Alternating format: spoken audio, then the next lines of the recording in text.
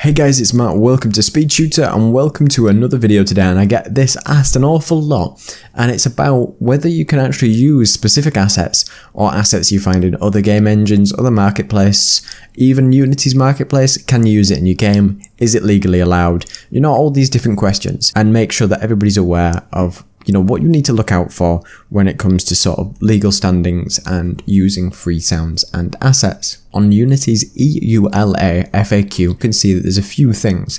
You can see here, it says that what can you do with the assets from the Unity Asset Store, that you can modify the asset and distribute them in an embedded game or other digital products. SDKs cannot be modified without the publisher's permission. So any game that you've got, and you've got something from the Unity Asset Store, whether it's free or otherwise, you can use it commercially, just like can use assets commercially.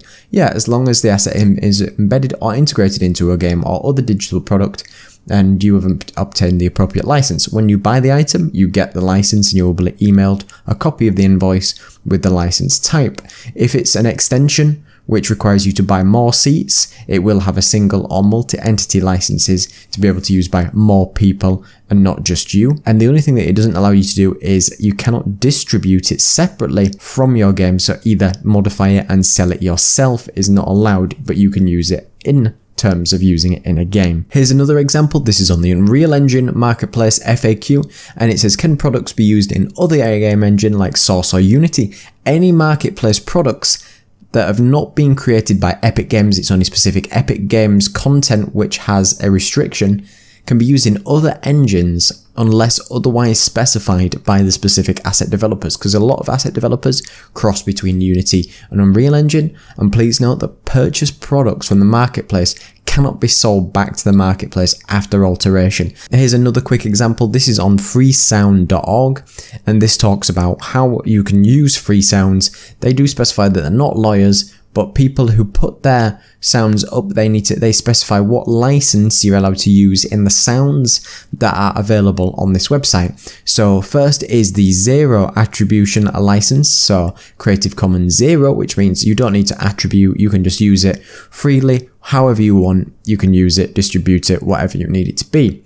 Then there's a second one, which is attribution. So you need to specify that in your credits or wherever it may be, that you attribute the person who created it. And then the third example is the attribution with non-commercial. So you cannot use this in a commercial game or a product. And you can often see this in their sounds. This sound here, the river floodplain, is licensed under a Creative Commons attribution license. So you need to attribute this artist with it, or if it's got a 0 on it, you can see that this sound is public domain, so you can use it anywhere you want.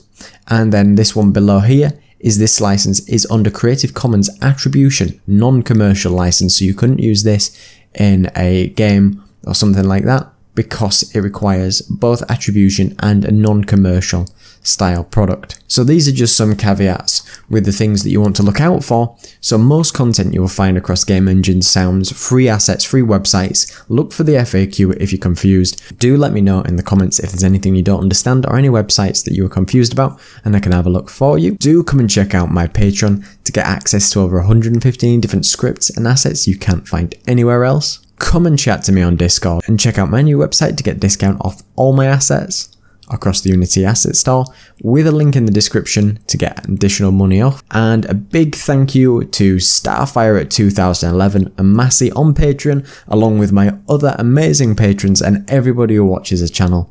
So have a wonderful Christmas. If you're watching it at Christmas, don't forget to like, comment and subscribe. Cheers.